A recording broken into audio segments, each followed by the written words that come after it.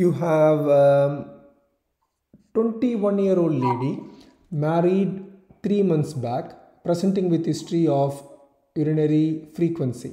How are you going to proceed? So I will assess the patient history regarding the severity of the frequency, whether associated with any urgency or nocturia, any incontinence associated with that. Is there any difficulty in emptying the bladder, any voiding symptoms? I will ask about any dysuria or discharge. Ask about any red flag symptoms like hematuria, recurrent UTI, or any palpable masses. I will ask also about any triggering factor for her symptoms, anything in the food or drink she noticed which precipitate the frequency. Also, I will ask about her medical history, any history of diabetes or neurological disease, any use of medication. I will ask about her past surgical history and urological procedure before. And I'll ask about whether she had any previous pregnancies, any childbirth, and any use of any assisted delivery. I will ask about social history, the use of any illicit drug, the smoking, and the impact of her symptoms in her life and sexual life. And then I'll proceed to examination of the patient. I'll examine a general examination, including the BMI. I will assess the patient abdomen looking for any palpable mass or tenderness, and I will examine the genitalia, both in supine and left lateral position with the help of some speculum. I will get urine dipstick to assess for any infection, blood, glucose, or protein. I will send the sample for culture if there's any infection, and I will ask the patient to fill a validated questionnaire, which is ICIQ F LUTS. And I will ask a patient also to perform flow rate and the bladder scan since she's in the clinic. Could you explain ICIQ for LUTS? So this is a validated questionnaire by the International Continence International Consultation on Incontinence Society, concentrating on the lower urinary tract symptoms, specifically in females. So it is different from the IPSS, which is mainly designed for the male. And it contains, I think, about 13 questions. Okay. Do you know anything like severity? How will you quantify a patient got severe or mild, moderate?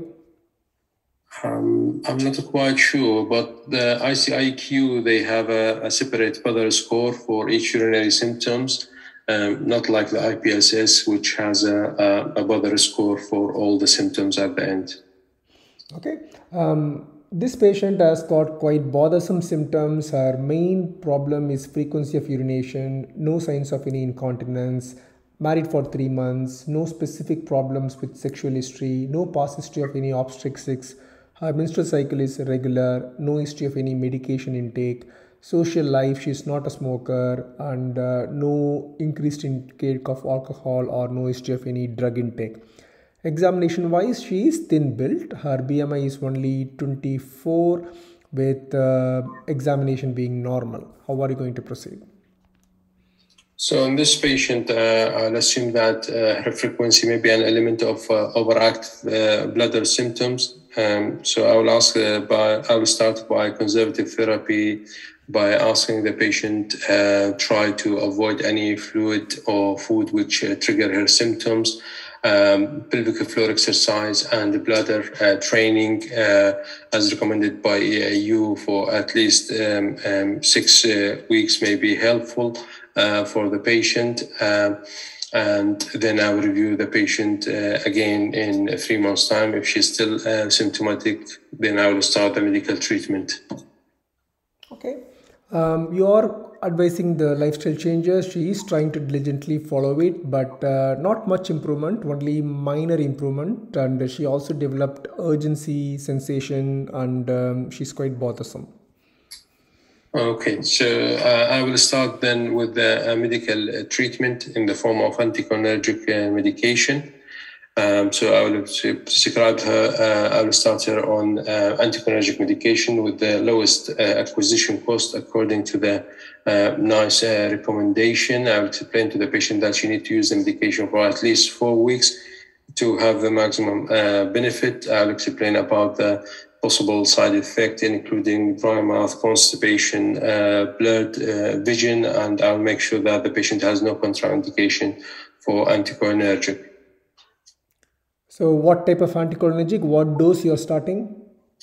I will usually in my practice, I prefer, I know that oxybutynin and tolterodine are the cheapest. However, in my practice, usually I start with sulfenacin, 5 milligram once daily, since it is a selective one and has a good clinical result. So I will start on sulfenacin 5 milligram once daily, reviewed by the GP in 4 weeks. If there is a partial response, then he can increase the dose further to 10 milligram.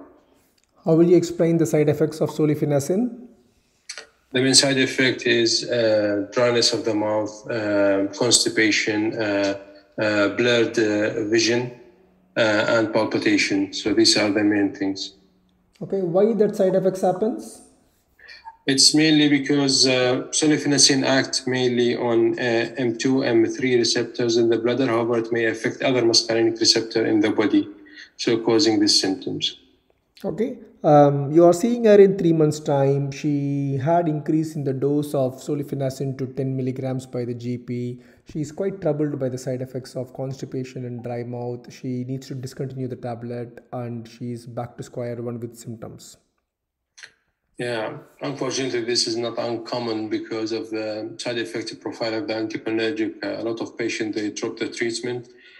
So in this case, I will counsel the patient about the use of mirabegron, which is a beta-3 adrenoreceptor agonist. So what is beta-3? How it works? So basically, it is adrenoreceptor agonist act on the beta-3 receptor, which is supposed to relax the detrusal muscle. So it decreases the sensitivity of the detrusal muscle to calcium. Therefore, it causes detrusal muscle relaxation without affecting. So it will increase the capacity without affecting the contractility of the detrusal muscle, unlike the anticholinergic medication, which will affect the contractility. Okay. How are you going to explain the side effects? So for mirabegron, the main thing I want to make sure that the patient is not known to be hypertensive, and I will check her blood pressure, since the main concern is uncontrolled blood pressure. Any patient with a blood pressure systolic more than 180 or diastolic more than 110 millimeter mercury should be excluded from mirabegron. I will check her blood pressure before starting the treatment, and then I will follow the blood pressure regularly through the GP to make sure that mirabegron is not affecting her blood pressure. The other rare side effect of mirabegron is a little bit increase in the rate of urinary tract infection, and it may cause palpitation as well in some patients. I am aware of a new version of beta-3 adrenoreceptor, which is vibegron medication, 75 milligram, which is used and approved in the US. And this one is not associated with hypertension, but it's still not approved in the UK. Good. She responded well to mirabegron and you have discharged her. She presented after 2 years with recurrence of symptoms in spite of taking the tablets. How are you going to evaluate? I will reassess the patient again by having a complete history examination, as validated questionnaire, urine analysis, flow rate, and bladder scan. And if the symptoms are similar to the previous one, I will just restart the mirabegron again for the patient. She is taking mirabegron regularly, but in spite of mirabegron, she has got the recurrence of symptoms. Sorry. So she was using the mirabegron for the last 2 years, but in spite of that, she still has some symptoms. Yeah. Yeah, so according to the European guidelines, EAU guidelines, we can combine mirabegron with anticholinergic medication in order to get the maximum symptomatic improvement, and this is supported by the Synergy 2 study, which showed safety and efficacy of sulfenacin 5 milligram and mirabegron, which was used for more than 12 months. Oh, she remembers the sulfenacin side effects of dry mouth and constipation. She's not interested in that. Okay. So, and we can try another anticholinergic medication, which may have a little bit some different side effect. However, if she is not keen to try the anticholinergic at all, then I will discuss with the patient that since mirabegron alone is not enough to control her symptoms, then we may need to move to more invasive treatment for her overactive bladder. So, what are you going to do? So in this case, the next step is to consider intravesical Botox injection. I will arrange for the patient to have a urodynamic study before to see whether there is any detrusal overactivity or not. I will discuss her case in the local urogynecology MDT, and then I will counsel her about the use of intravesical Botox. I will explain mainly about the need to learn how to do self-intermittent catheterization and about the other side effect of Botox therapy. Okay. Are you able to see the screen? Can you explain the tracings? Yes. So this is a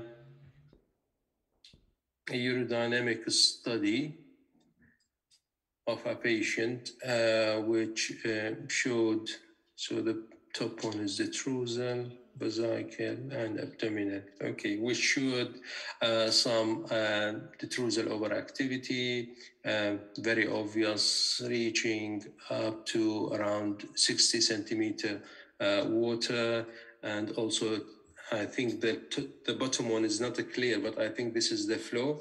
So some of these bladder overactivity associated with some urine leak as well. Yes. Which goes with detrusal overactivity. I will check from the history of the patient to see whether she had any neurological disease. Then it will be a neuropathic detrusal overactivity. Otherwise, it should be regarded as idiopathic detrusal overactivity. Okay, there is no neurological problems for her. How will you differentiate between detrusor overactivity and leak due to abdominal straining? In the leak due to abdominal straining, there will be a rise in the abdominal pressure as well, which is not the case here. So the abdominal line is almost stable, while the rise is mainly in the vesicle and detrusor. So these are genuine detrusor contractions. Okay, so what are you going to do for her? So for this patient, there is a proven detrusal overactivity, which an obvious indication to go ahead with the intravesical Botox injection. So I explained to her that the procedure can be done under general anesthesia or local anesthesia, and we will inject about 20 sites all over the bladder with the Botox. The expected side effect in most of the patient that there will be some dysuria and hematuria for a few days after the procedure. There is incidence of UTI about 10%. There is a possibility of urine retention, which is about 6% for each 100 international units, and the patient need to be confident in using self-intermittent catheterization before we start the treatment. I'll explain that the effect of Botox will wear off within 6 to 9 months, and we may need to repeat the dose again. Okay, why you want to do the intermittent self-catheterization? Sorry? Why intermittent self-catheterization before Botox? Because the patient may develop urine retention, and she need to be confident in doing self-intermittent catheterization before we start. If she is not willing or unable to do the self-intermittent catheterization, then I will not consider Botox for this patient. Okay, well done. It's time now. We have slightly overshooted to 11 or 12 minutes because I just want to bring out the Botox also in the discussion. Again, well done. No major concerns. one thing which I can advise is all these patients, whether it's a male LUTS or female LUTS, try to bring in body mass index while examination. It's a good habit to mention the BMI rather than just mentioning the weight alone. You have missed to bring in chaperone during the third scenario. I mean, it's quite common, and I don't think the examiner will be able to pick like how I picking you, but just be careful. And then, because for the examiner you are just discussing only one scenario, okay? For me, I know you very well, this has just happened by oversight. And as per the NICE guidelines, you are advising the patient lifestyle changes first and reviewing again. If you see the NICE guidelines, it is mainly designed from the GP practice level, of course for the super specialties also. So for the GP practice, it's always nice to tell them some reversible lifestyle changes and new lifestyle changes, and then unnecessarily not starting on a medication. But these things should have been done at the GP practice level, at the expectation, even though in real life it may not happen. So it is better for you as a specialist to start the medication in the first visit itself. The same thing applies even for the male LUTS table, because even though you can advise lifestyle changes, patient will lose precious 1 or 2 months and presence of symptoms. So it's nice to start the medications. You can tell the patient that you will need these medicines, but try lifestyle changes for at least maybe few weeks. If you're not improving, go to the GP and start the medicines, rather than giving only lifestyle changes, seeing a patient in 3 months time and advising medicines from the second visit. Valid point. Thank you. Okay, you can bring in NICE guidelines, and you can say, as per the NICE guidelines, I wish to do that. I hope the GP may have advised lifestyle changes, because that's expectation. Okay. Yeah, that's fine. We will complete today's session with these 3 scenarios. Any questions you have in these?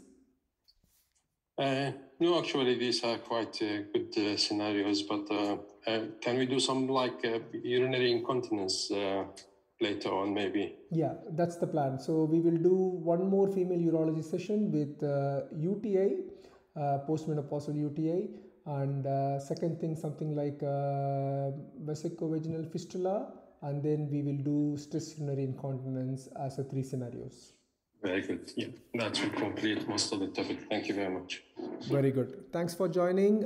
Wishing you a good day. Hopefully closer to the exam we can do much more frequent scenarios, and we'll make sure we'll complete the whole syllabus at least twice before you guys go for exam. Yeah, thank you very much. Really appreciate you. Thank you. Have a nice day. For you as well. Thank you. Bye.